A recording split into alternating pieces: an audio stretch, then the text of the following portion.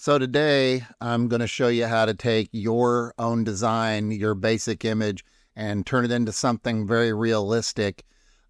This gives you a lot of control over the AI software. It lets you design what you want to see instead of just letting the AI guess what you want. So we're going to get started today. I'm going to do one from scratch here. I think I'm going to do, let's do a 6-wheeled vehicle. I think maybe we'll go towards like the Mad Max look today.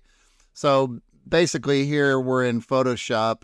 You can use any editor you want, Canva or any of your paint softwares just to get your designs.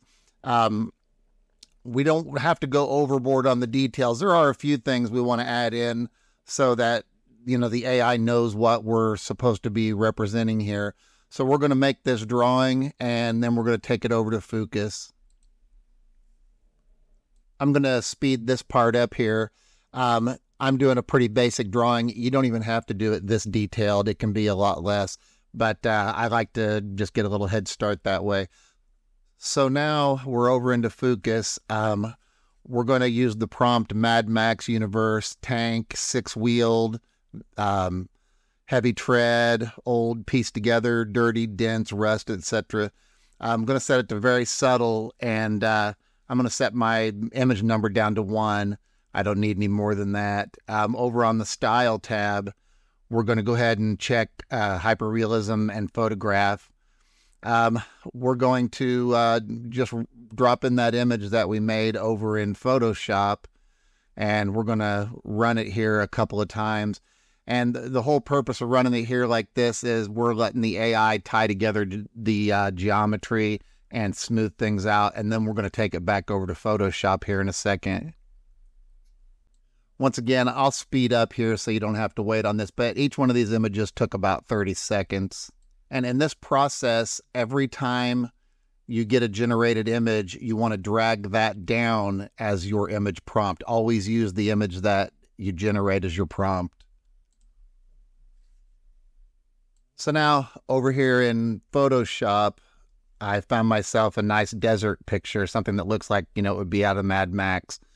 And we're going to put our image on that background. I'm going to reduce my image just a little bit. I don't want it to be, overwhelming the entire picture. I want it to have a little bit of scope to it. So anyway, we delete that white background out. Now, one thing we're going to do here is we are going to add a new layer and add a shadow underneath this vehicle. That'll make a big difference in telling the AI to tie these pictures together. It eventually will do it on its own if you aren't able to make a shadow. This just will speed the process up dramatically. So we're going to save that image and we're going to go back over to Fooocus.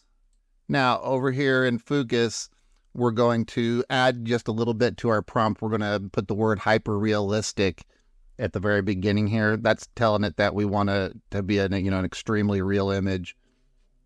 And then we're going to come down and we're going to drop that image that we just comped over in Photoshop, and we're going to drop that in as our prompt. And we're going to run that a couple of times here. And like I said, these take about 30 seconds a piece. I have an RTX 3070. So, if you have a 3090 or bigger, it's going to go even faster. But it's really not a bad process. But we're going to drag this down from the top 2 or 3 times and see what we end up with. Because now that we've added the background to it, you're going to see the details really start to jump on this. Now this is starting to look pretty good. It has more of a tank look to it, and I'm going for more of a Mad Max vehicle. So we're going to run it a few more times, but you can already see the rust and the dirt and how it's starting to look pretty real. Now right here is a step that you absolutely do not have to do. I'm going to be dropping in a refiner here. It's called Realistic Vision, and I picked it up over there on the website Civitai.